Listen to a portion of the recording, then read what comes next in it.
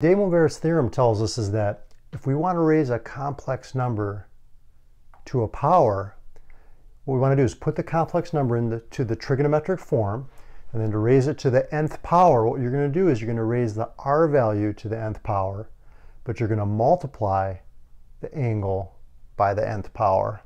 Okay, so this is how you take it from just the trigonometric form, raised to a power. You just raise the r value to that power and you multiply the angle by the power. Let's look at an example. Say we want to find out, okay, if z equals 2 plus 2i, z is our complex number, we want to find z to the 5th power. Now, if we wanted to do this a long way, we could take 2 plus 2i times 2 plus 2i, 2 plus 2i, 2 plus 2i, 2 plus 2i. We could multiply it 5 times.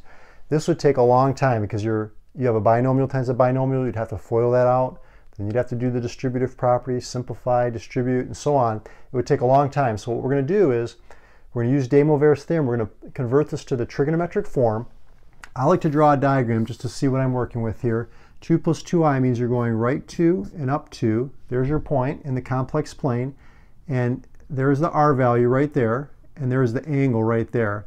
So what we're going to do, we're going to do r equals the square root of a squared plus b squared, okay, which equals 4 plus 4, which is square root of 8, which is 2 root 2, so that's our r value. Theta equals the tangent inverse of b over a, which is 2 over 2. This is 1. Tangent equals 1 at 45, or pi over 4, and you can see this is pi over 4. So if we write this in trigonometric form, what we have is 2 root 2 cosine pi over 4 plus I sine pi over 4. Okay, so there's our complex number, the same number here, just in a different form, trigonometric form. Now what we're going to do is we're going to raise both sides to the 5th power. We're going to use DeMoiver's theorem. We're going to raise the r value to the 5th power, so that's 2 root 2 to the 5th, and we're going to multiply the angle by 5. So we're not raising it to the 5th power, we're just multiplying it by 5. So that's 5 pi over 4 plus I sine 5 pi over 4. 2 root 2 to the 5th. 2 to the 5th is 32.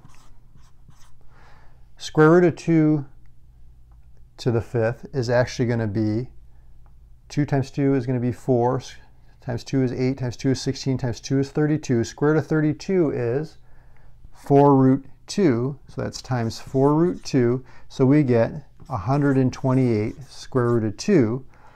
Okay, and then cosine of 5 pi over 4 is actually going to give us negative root 2 over 2, and sine of 5 pi over 4 is negative root 2 over 2i. So if we distribute, we get 128 divided by 2 is 64. Square root of 2 times square root of 2 is 128 times the negative. That's negative 128. Same thing here. So that's going to be negative 128i. So this is a lot faster way than having to FOIL out this binomial 2 plus 2i 5 times. What you can do is just translate it into the trigonometric form and use DeMoiver's theorem by taking the r value to whatever power you're working with and then multiplying that power's value times the angle. And then if you want, you can then distribute, okay, this r value back in to change it back into the standard form of a complex number, the a plus bi form. So this has been how to work with DeMoiver's theorem. I'll see you in the next video.